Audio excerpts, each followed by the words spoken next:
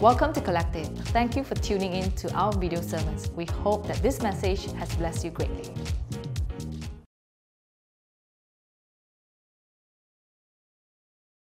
I started thinking about how we live our days. On an average day, on a Monday or Tuesday or Wednesday, most of us, we get triggered into this subconscious cycle. Let me explain why. Firstly, the alarm rings and we get shocked. And I snooze. I don't know how many of you snooze your alarm. I snooze not just one time, 2 times. I snooze at least 3 times every morning because my Zen just wakes me up every night. So as a parent, in the morning, it's so hard to get up, so I snooze. Then after that, what do? I take out my phone and I go through my WhatsApp. How many of you do that? Then I check WhatsApp, okay, who texted me, who's looking for me, who do I need to get answers immediately? After that, we go through our social media apps, then our news app. We don't have to go through our weather app because our weather is the same every day. Then we get out of bed on the same side. I get out of bed on the same side because I can't go over the other side. My husband is sleeping the other side. And then we go about our day. And most of the times, our physical bodies have become our mind. And it repeats itself again and again every day. When we go for lunch, we eat the same unhealthy food. The garlic min, the jiok fan, the zha fan, I don't know what some of you eat. And then we distract ourselves at work in the same ways. So, but remember the days where we lived without this thing? I think most of you would understand what I'm talking about. When I was in high school, I get dropped off at tuition classes really early because my mom hates that I'm late. So I always have a good 10 minutes before the class starts. And most of the time, because there's no smartphone, all of us with our high school mates, we just chat, we talk, we play, run around, and play catch. I don't remember whether we played catch during high school, but even if we have nothing to talk about, we would just stare at each other and daydream, maybe. And fast forward to this era, when I drop off my son at piano class, he's 12 years old now, and he's been in the same piano class for the last 8 years with the same group of friends, okay? But for the last 8 years, every Saturday at 12 o'clock when I drop him off, he would just get up there, he'll sit next to his friend, they'll give each other a nod, right, Wesley? And then they'll take out their phones or their gadgets and they'll just stare at their phone while waiting for the class, sitting next to each other. And it got me thinking, it's like we have managed to get rid of boredom in our lives. There's no such thing as boredom anymore. Every time we feel bored, we take out our phone. We feel socially awkward. What do? We don't know what to say. We take out our phone and don't look at me, don't talk to me. And this is how most of us are living in today's heavily stimulated world. We're spending more and more time in subconscious and distracting cycles. More of our time is being taken from us because we've allowed our bodies and our external world to govern our lives. And we're so used to it that we don't realize it. So for the same reason, prayer becomes so difficult because there's so much distraction going on.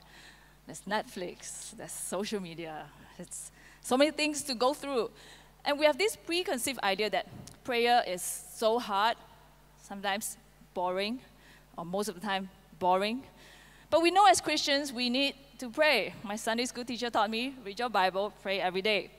But most of the time, it doesn't even cross our mind to pray. And not until we come to church, sitting here, and the preacher like me asks you, hey, you got to pray. Then, okay, God, I'll pray since I'm here, might as well. Okay, I have all this list of things. I want this one, I want that one, this. God, I need this, I need that. Okay, thank you, God. You're a good God, right? So give it to me. And we beg God with our list. In Tim Keller, in his book called Prayer, which is this book, it's a brilliant book. George and I base our sermons on this book. You got to read it. He said this: in our natural state, we pray to God to get things. We may believe in God, but our deepest hopes and happiness reside in things as in how successful we are or in our social relationships.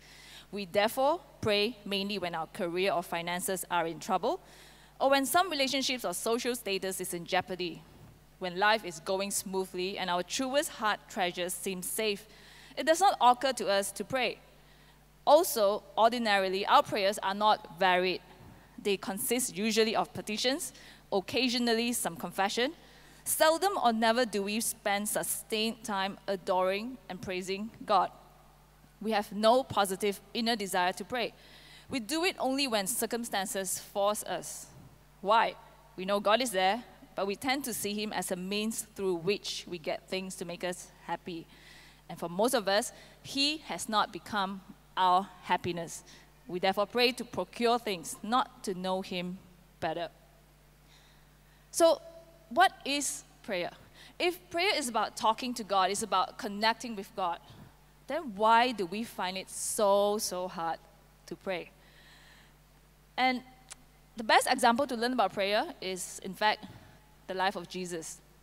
It wasn't just a message that He preached, but He lived out that life.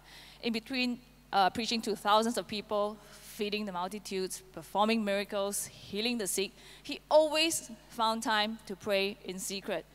And the Gospels tells us that Jesus prayed at every major event in His life. His baptism, the choice of apostles, His transfiguration, before the cross at Gethsemane, and on the cross.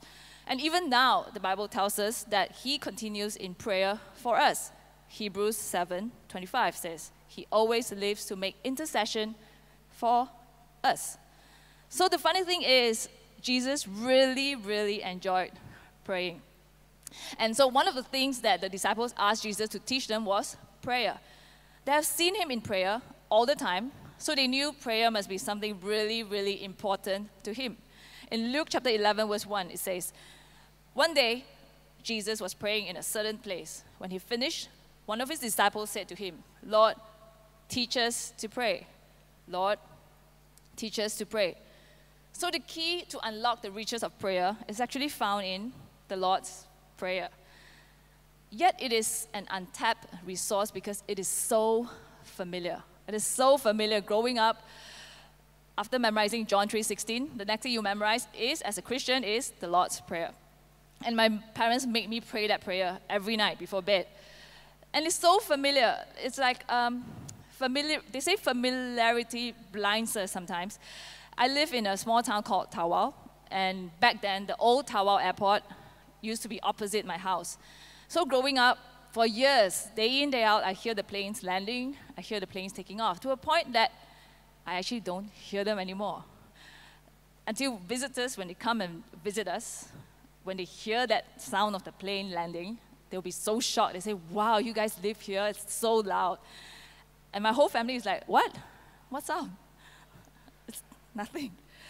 It's the same. The Lord's Prayer is so familiar. We're like, what? What prayer? We ignore it. Let's read the Lord's Prayer today. There's two versions of it, from Luke and Matthew. I want to go through it through Matthew chapter 6, verse 9 to 13. Let's be a Sunday school this morning, shall we? Okay, let's all read this together. Some of you, I know you have memorized it. You know it by heart. So let's read it out loud together. 1, 2, go. This then is how you should pray. Our Father in heaven, hallowed be your name. Your kingdom come, your will be done, on earth as it is in heaven. Give us today our daily bread, and forgive us our debts, as we also have forgiven our debtors. And lead us not into temptation, but deliver us from evil one. Notice that He has two parts to it. The first three petitions are, hallowed be your name, your kingdom come, your will be done. The second three petitions are, give us this day our daily bread, forgive us our debts, as we also have forgiven our debtors, and lead us not into temptation, but deliver us from evil. You can see the difference and feel the difference between these two halves. The first three petitions are about God's name, God's kingdom, and God's will. The last three are about our food, our forgiveness, and our holiness. The first three call our attention to God's greatness, but the last three call attention to our needs. So the two halves are really different. The first half feels majestic and lofty and heavenly, and the second half feels mundane, lowly, and just human. So let's begin. When the disciples said, Lord, teach us to pray, the first thing Jesus did was He said, pray like this, Our Father in heaven. So it begins by acknowledging that God is our Heavenly Father. So many people think that prayer is actually about us, it's about me. But Jesus reminds us that prayer begins with God, His kingdom and His ways. So true prayer is putting God first and seeking His kingdom first and seeking His righteousness. And everything else flows from this foundation. Knowing that God is our Heavenly Father affects how we pray. We're not praying to some abstract being in the universe out there like Interstellar that, whoa, turn up when you need it. Or to some angry God who is out to judge you and you're so afraid of this God. But we're praying to our Heavenly Father. And think about that for a minute. He is our loving Father. So this prayer, the Lord's Prayer, reminds us of who He is and who we are. He's our Father, we are His children. And this is the number one thing you need to know. You need to know who you are praying to because it matters. In John chapter 1, verse 12 to 13, it says, "Yet to all who did receive Him, to those who believed in His name, He gave the right to become children of God. Children born not of natural descent, nor of human decision or a husband's will, but born of God." The Bible says that we are adopted as sons and daughters of God. It now means that God loves us as if we had done all that Jesus had done. And it means that Jesus did not merely pay for the penalty of our sins, but He also positively merited for us the chance to have an intimate and unbreakable relationship with this God of the universe. And that is why we can call upon God as our Heavenly Father. My dad, I love my dad. This is a picture of my dad. Look at Zen. He just never follows instruction. So this is my dad. I love him. I adore him. He loves me and he provides and he always spends time with me. I remember growing up, so I'm a typical daddy's girl. Growing up when I was 5 years old, I remember one incident. I always loved to follow my dad out to parties or whatever. So he brought me out to a wedding banquet, just him and me. So at the banquet, I was standing up on the banquet chair. It has a high back, right? I was standing there. I can't remember what I was doing. I was already shaking and moving around. Then suddenly, that whole chair fell over, bah, onto the floor, onto the cement floor. You can imagine how loud is that, right? The whole restaurant stopped and looked at me. So my dad, he got up, he grabbed me by my arm. You know, when how someone grabs you by the arm, he's really mad. And he walked me out of the restaurant. Everyone was staring at me, feeling sorry for me. He walked me out of the restaurant into the back kitchen, closed the door. But we were not alone. There were chefs trying to get their dinner ready for the wedding guests. And then he stood me there, made me look at him, and gave me my first spank. Bah! I told you how many times not to stand on the chair. Then the second one, bah! Why did you not listen to me? I'm your dad. Bah! Third one. And just now, why didn't you call auntie and uncle when I asked you to? He has to put that in. So 3 spanks. And I couldn't even cry because I was so shocked and he was so angry. And then he asked me one last thing. Are you going to sit down after this when we go in? I said, yes, I will. So then he gave his hand to me, and I held his hand, and we walked right back into the restaurant. And I felt like a hero. Everybody was staring at me, waiting to see what happened. But that hand gesture shows that my dad loves me no matter what. No matter how naughty I am, how embarrassing I was to him, he has his open arms around me. And that means I always have this access to my dad. It's an unlimited access. It's the same with us and God. We have this access with God, our Heavenly Father. It's an all year round pass, all day, unlimited. So prayer is life with our Heavenly Father. And the end goal of prayer is to have a relationship with Him. When you need to build a relationship with someone, you need to spend time with that person, right? So recently I found that I was a bit busy and I didn't really have time to hang out with my husband. So I decided to pick up running because I know he likes to run, like CK. They always talk about running. So I said, okay, I'll run with you. then he was very excited. So I said, okay, it's our marriage time, okay? We're going to run together so we could spend time together and I could build my relationship with you. So every evening, not every other evening, sometimes on a Monday on our day off, so at 6 p.m., we will put on our gear and we are so excited and we hold our hands out, walk out the gate. And then, okay, we'll start our run, and he has this watch, he has to tick, tick, tick, tick, I don't know, whatever does he have to do. We can't start running until he starts that thing. So once he got that done, and okay, let's go. 5 km today, okay? I said, okay, go. Then we start running. In the beginning, it's okay. We're next to each other. After a while, he just goes on. Like, I can't even see him most of the time. Then I thought, what kind of marriage time is this? Gosh. So most of the time, I end up running alone. And it's 5 kilometers to last. It's a long way. But I actually end up talking to God a lot. And I realized, gosh, this is brilliant. I have no distractions, no kids calling me, no kids fighting, no responsibilities. I can talk to God. So I began running. Even days that my husband's not running, I decided that I'm going to run because I just want to spend time with him. The more you spend time with God, the more you know him. And you can build a relationship with this God, your Heavenly Father. Then it says, hallowed be your name. The word hello is seldom used today. It doesn't mean hello, okay? It's hallowed be your name. It means to make holy. So this part of prayer is to glorify God's name through praise and worship.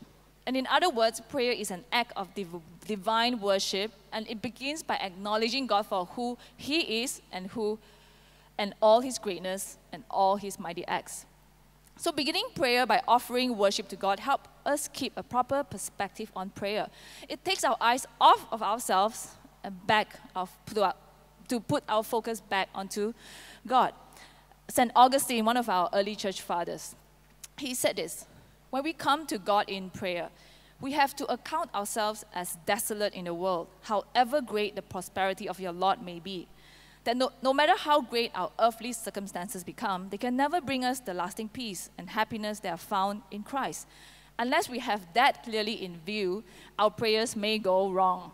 We have to account ourselves as desolate, that we're nothing in this world, to put the right perspective towards God again.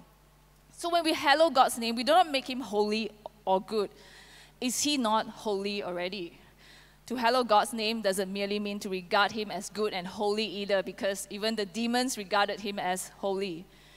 To hallow God's name simply means something more. It means to love Him, to honor Him, to value Him, and to treasure Him above all else. And this request alone directly targets our heart, because only the heart hallows, only the heart treasures, the heart reveres, the heart honors, the heart loves. That's why when you break up in a relationship, your heart hurts because you love with your heart. So to hallow God's name is not merely to live righteous lives, but to have a heart of grateful joy towards God, for He's holy, He's beautiful, He brings peace, He brings love. And when you love and treasure God in that manner, it reorientates you back to the big picture, and you can't wait to spend time with Him, because the whole point of prayer is to be with the Father. Then it says, your kingdom come, your will be done. Now, this was the hardest part for me to be able to bring it through to you today. So on Tuesday, I was so stuck. I closed my laptop, I drove home, and I went running again to talk to God about it. And because I had so many questions. When you say your kingdom come, isn't God the king already? Doesn't He rule over all? If His kingdom has already been established, then how can it come? And we are asked to pray, your will be done. What isn't His will done? Isn't God's sovereign will done at all times and all places? Because He's sovereign, He's in control, He knows everything. And in Psalms 103 verse 19, it says that the Lord has established His throne in heaven, and His kingdom rules over all. So God's name, God's kingdom, God's will is perfect in the heavenly realms. St. Augustine said this: God is reigning now, but just as a light is absent to those refusing to open their eyes, so it is possible to refuse God's rule. That's why we need his kingdom to come, because our world is imperfect. There's sin in our world, there's suffering, there's poverty, and it never ends. And God is not unaware of our sufferings, because his righteousness is to bring peace to all the earth. But all these things have not been fully fulfilled. So God is still carrying out his plan. He didn't forsake us. It's not like, oh, I've created the universe, it's perfect. Hey, you guys, I'm on a vacation, you're on your own. No, he has not stopped advancing his kingdom to wipe out evil. Therefore, this prayer is a petition that God would continue transforming the world into a place where everyone obeys and loves him perfectly and joyfully. So there is a sense that his kingdom has not yet been fulfilled.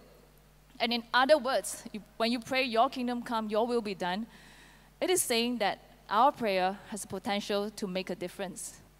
That our prayer, your prayer, has the potential to make a difference. And you can work in partnership with God. We are also acknowledging that we need to press on, to hold on to God simply because it's not the end yet.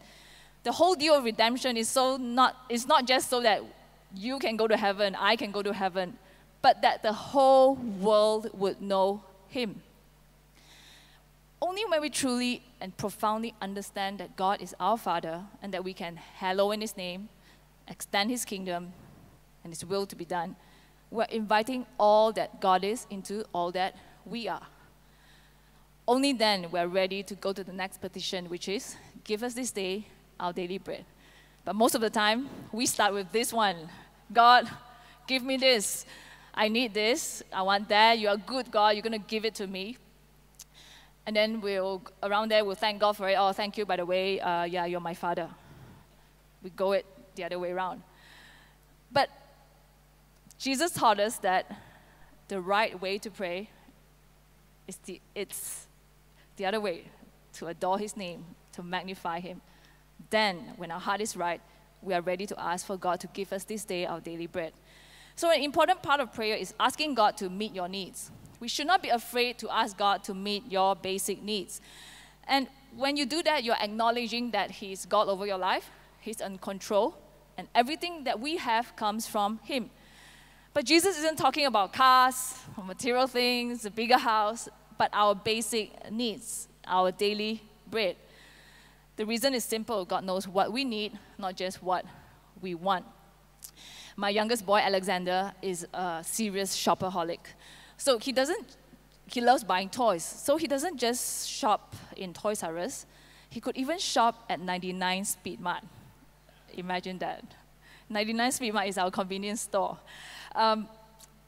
It has nothing. It's just selling necessities. So I'm there to buy diapers and milk powder because it's the cheapest there.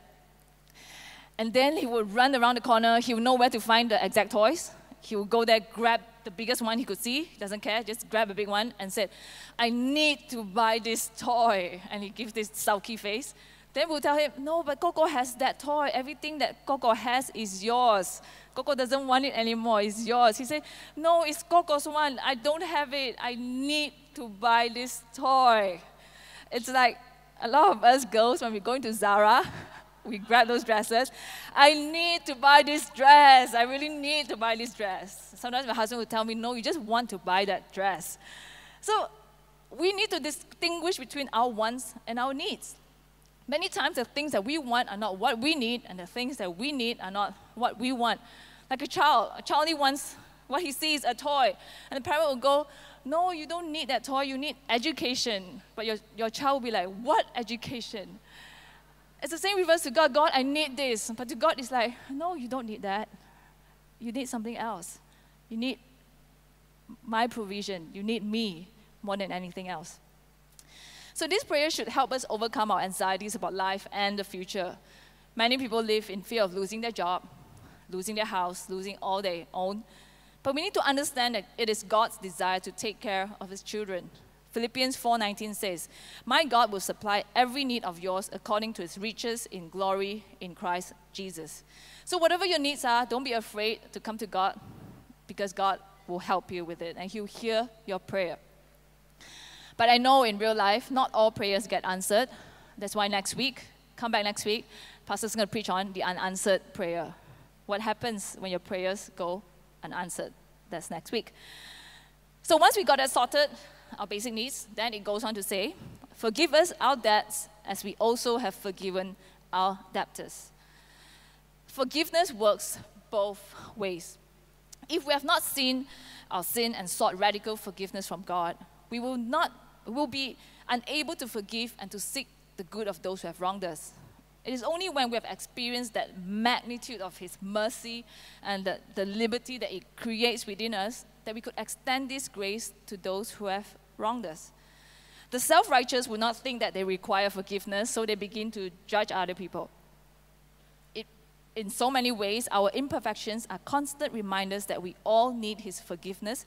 And when we receive that, we are told to extend it to those around us. The Bible says He's faithful and just to forgive us our sins and to cleanse us from all unrighteousness. So it's important to remind ourselves, and this prayer reminds us as well, that forgiveness isn't just for the lost. It's for Christians too. It's for you. It's for me. It's for us every single day. When we pray this prayer, it doesn't mean that, God, I've forgiven others, now you got to forgive me. No, it's not. We are not earning forgiveness. But that being forgiven and to forgive others and being forgiven, it correlates with one another. God wants to bring healing and restoration to broken relationships because ultimately, when there's forgiveness in your hearts, it blocks you from connecting with God and it affects the matters of your heart. Only when you release forgiveness, you let go, you let loose, that you could allow God to mend that brokenness in you, that hurt in you. Then lastly, it says, lead us not into temptation, but deliver us from evil. Jesus states this prayer negatively and positively, if you realize. Negatively, when it says, lead us not into temptation. Positively, deliver us from evil. Now, all pleasures in life is a test from God, laced with temptation from Satan. When we receive a pleasure like a new job, new bonuses, new house, new wife, new healthy baby, will we idolize this pleasure, or we thank God for it and consider Him as more valuable than this pleasure? 2 Sundays ago, my youngest boy again, Alexander, I have many stories to tell about this Alexander. So he was at church at 9 a.m. like today, 9 a.m. he was here, and Pastor Keith's son, Caius, was here as well. That's them. So they were playing happily. Pastor Keith's son brought along a blue color Super Wing. It's a blue color plane. So Zen saw, he said, oh, can I play with that plane? Caius said, sure.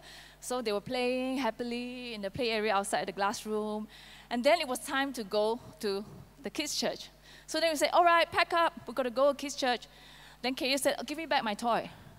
And Zen said, no, it's my toy. I don't have the blue one. I have the red one, but I don't have the blue one. Then Caius said, no, it's mine. So Caius tried to grab it from him. Then Zen said, no, it's not. I don't have the blue one. I want to play with the blue one. Then Caius tried to kick him. And then my son, that fist came out. Before I could stop it, it reached Caius' face. Bah! I think Pastor Keith doesn't know about this, okay? I couldn't face him that day. So when I saw that first punch, I quickly grabbed my son. Zen, you stop this right now. And he wanted to punch me because I was trying to grab that toy away from his hand. Pleasures in life. But we idolize pleasures in life. It's like us adults, right? We want what other people have. Hey, that holiday. Gosh, God, I want that. Hey, that new wife. I want that. Oh. In the same way, all pain in this life is also a test. When you go through a loss of a loved one, loss of a baby, loss of a job, loss of your health, you go through cancer treatment. It's not easy. But when you go through this pain in life, will you trust God in His infinite wisdom, power, and love to carry you through? Or will you begin to curse God? God, I hate you. You never gave me this. You gave it to someone else, but you never gave me this. Why did you let this happen to me? If you love me so much, why do you let it happen to me? Will we trust him or will we curse him? So this last petition is asking God to deliver us from the temptation of idolizing pleasures and to deliver us from the pain of suffering.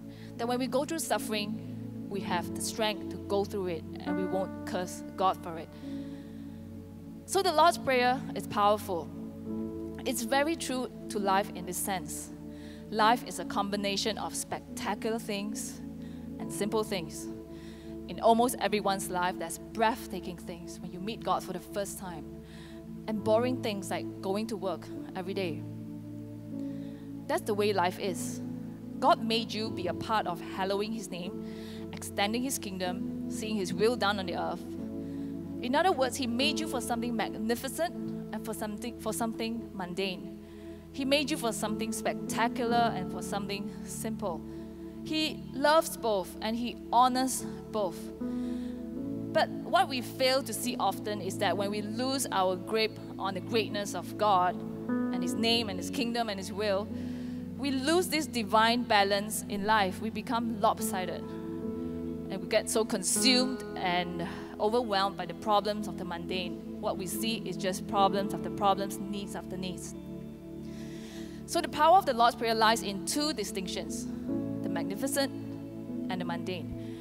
When we can see both, we can better gauge the depth of our lives, both in its temporal and eternal state.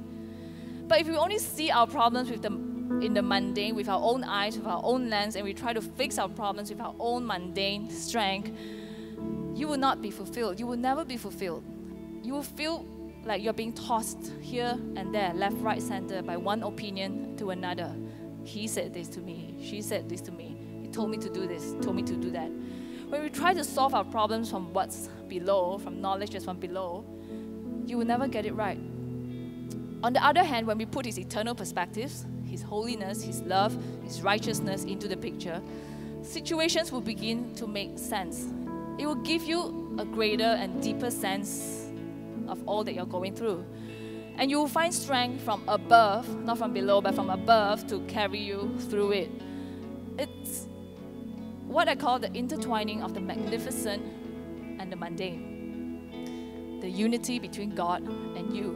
And that is the power of prayer. That you allow God to be a part of your life, to work through you. For some of you, the mundanes are probably affecting you right now. That's why you struggle to pray, because you can't even see that first part of the prayer. How can I tell you, God, that I love you and you are magnificent when I have so many things going on in my life? My physical needs are not met. I have problems with finances, with just making ends meet, relational problems, mental problems. I'm so depressed in my life. Moral problems. At times you feel like, God, why does it feel like I'm such a failure, like I'm such a loser? And you feel so alone in this whole journey, and you sink further and further and further into hopelessness. But you must always remember that you have a Father, and his fatherhood means that he cares for you. He cares for every single one of those problems that you have. And he wants you to talk to him about them in prayer and to come to him for help, because that's what you need. And God knows what you need. He knows what you're going through. And for some of you, you find it hard to embrace God as your Heavenly Father because your father left you when you were young. You were abused or mistreated, and your real father never loved you. Your experience with your mundane father has affected how you view the magnificent Father. You say, God, how can I see you as my Father when my own father doesn't even love me? It might take you a while, a longer while, and you might struggle through it. But it's worth that struggle, because God knows he wants to be there for you, and he wants to build this new relationship with you as your Heavenly Father, if only you would allow him to do that. So prayer, it's reorientating our life back towards God, that we are not consumed by our own needs, but we look to the Father. begin to have a conversation with God. Talk to God. Spend time with Him. Because through conversation with God, you can have an encounter with Him. You can meet God through prayer. And through prayer, you can experience His love. You can feel belonged. You can experience His confidence. He brings joy. He brings peace. Prayer begins by magnifying God for who He is. And prayer ends with a deeper relationship with God, your Heavenly Father. And today, He's inviting you into that space with Him. A lot of us, long-time Christians, sometimes we take it for granted. We forget who we are. But you must remember, you have God, a Father who loves you. So today, can I invite all of you to stand in this place? Prayer is such a powerful tool that we can have in our life. And it begins with extending ourselves and telling God, God, here I am. I come as I am. I know you are there for me. He's opening His arms wide open, waiting to embrace you for whatever that you're going through. You don't even have to say anything. You don't have to do anything. He's already loved you. So as we sing this song, I think this is a brilliant song. It talks about the Father's heart. Make it your prayer. Every word that you sing, every lyric that you sing from this song, make it a prayer and begin to talk to God. Talk to God and begin to adore Him for who He is in your life. Thank you for watching this sermon. If God is impacting your life through this ministry, join us in reaching others by investing today. You can give online or make a direct transfer to the account below. Also, don't forget to subscribe to our channel for messages like this. Have a great day.